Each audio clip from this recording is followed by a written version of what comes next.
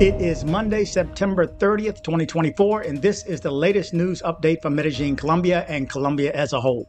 Follow along. DC Rob's got the info you need, from the East Coast streets to the Caribbean breeze. Travel smart, stay sharp, that's the creed. Knowledge is power, proceed and succeed. Colombia's first. Okay, good morning, good evening, good afternoon, wherever it is you're located. Thanks for watching. You're watching DC Born Rob Erasing Borders. I'm DC Rob. This is the latest news from Medellin, Colombia, and Colombia as a whole. Let's jump into the first one. In dating arrest news.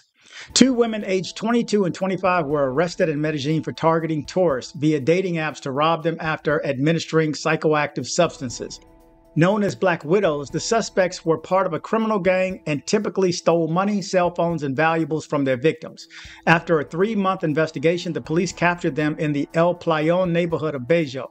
The Metropolitan Police revealed that the gang specifically targeted foreigners. This operation coincided with a separate raid that resulted in the death of Zeus, a leader of the Clan de Golfo, in clashes with authorities. In Mexico-Colombian relations, a family in Medellin is desperately seeking answers after 25-year-old Diana Paneso, who disappeared in Veracruz, Mexico. Diana, a young mother, traveled to Mexico after being contacted by what is believed to be a fake modeling agency. She was accompanied by 5 other women from various Colombian cities, including Cúcuta, Ibagué, and Pereira. Diana's brother, Duvan Paneso, expressed frustration with the lack of support from both Colombian and Mexican authorities, struggling to file a formal complaint.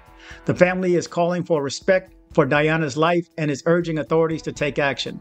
Authorities warned the public about criminal groups using fake modeling agencies to lure victims, asking citizens to report suspicious activities to the prosecutor's office or the Ministry of the Interior.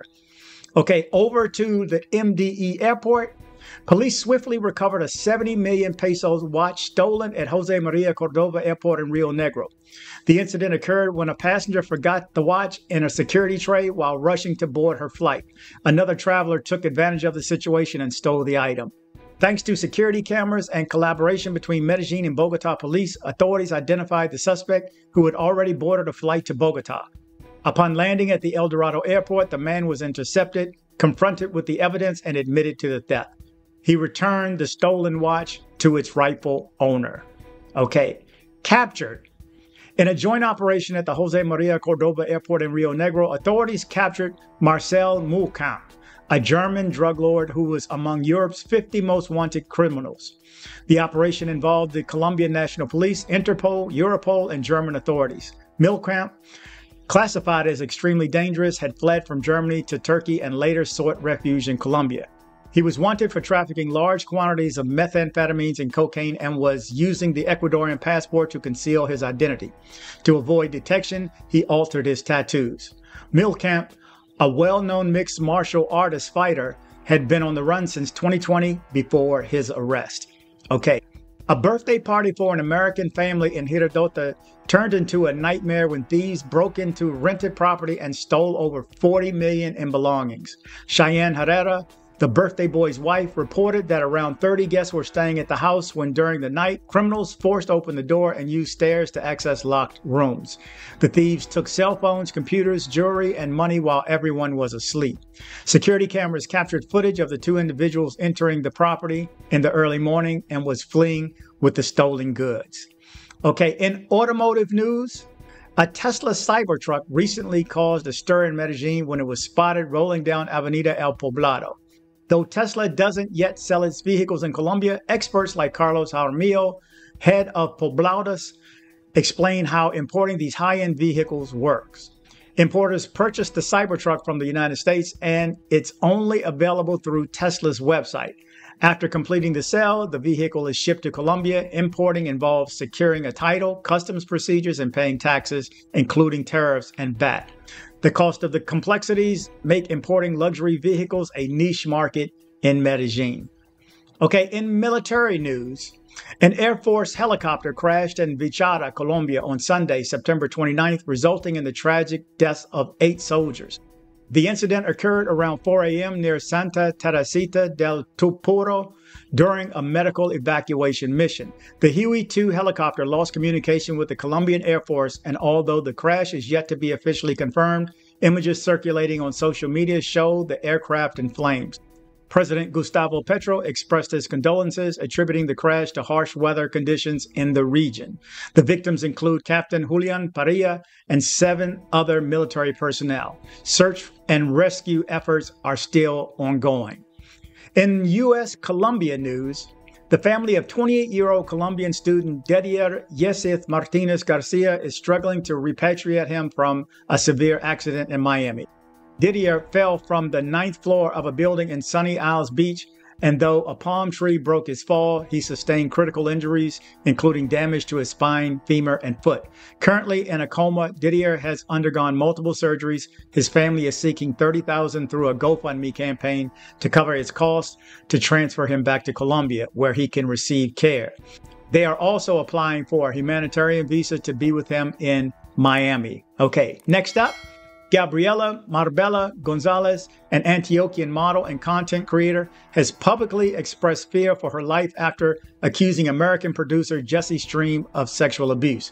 Marbella shared her concerns on her X, formerly as Twitter, account, stating that more victims have come forward and that their life is in danger due to the sensitive information she possesses. She has called on the Attorney General's office for protection. Despite filing a complaint, Marbella claims she has received little support from Colombian authorities. Stream's lawyers denied the allegations, stating the two had an on and off relationship, and said the producer has not fled.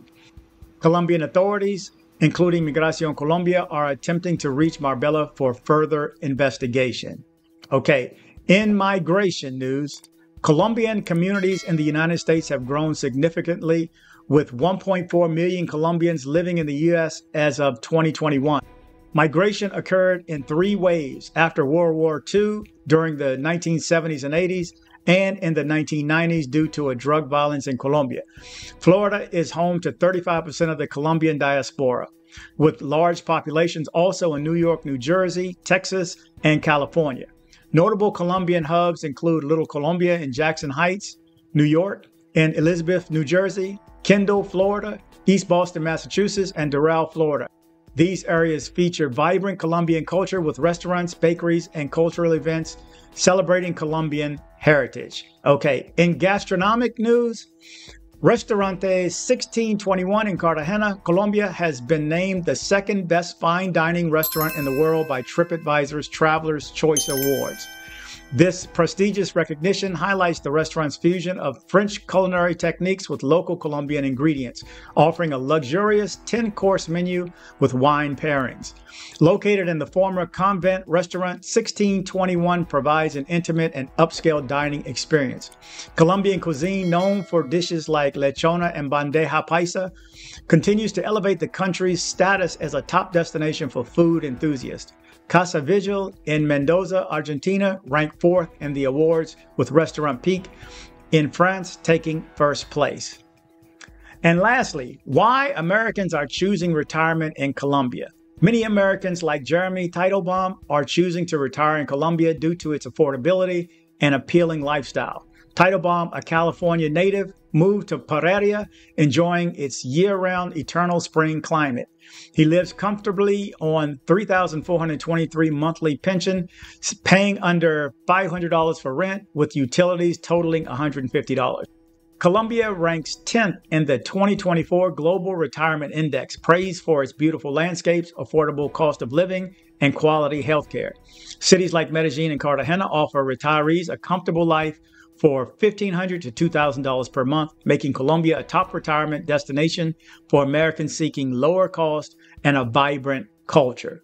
So there you go. You're up to date with the latest news out of Medellin, Colombia, and Colombia as a whole. I am back in Houston from Seattle. My trip was awesome. I got to spend some time with my brother. I'll be posting a video on his exhibit, the unveiling of his paintings, and the models were there too. So it's kind of cool to see the pictures of the ladies and then the ladies stand next to the pictures too.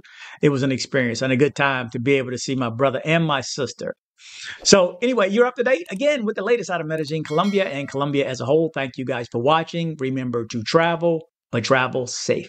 Okay, hold on, guys. Hold on, guys. Right quick. If you need to have things shipped to Colombia, shipped to someone else, or shipped to yourself to Colombia from the United States, make sure you reach out to CaribbeanShipper.com. CaribbeanShipper.com. The contact information is coming next.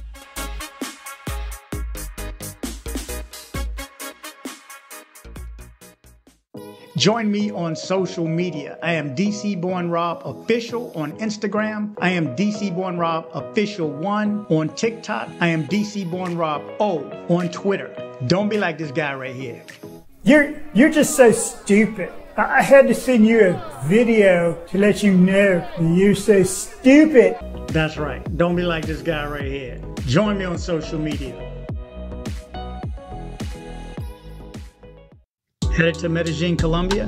See my guy Andres with Nomad Travel for safe airport pickups and drop-offs and tours. Contact information in the description below.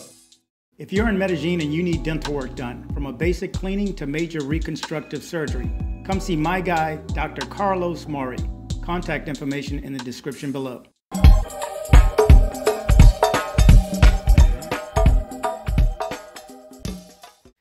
Thanks for hitting like. You did the right thing by hitting like. Thanks for hitting like. Thanks for hitting like. DC Born Rob.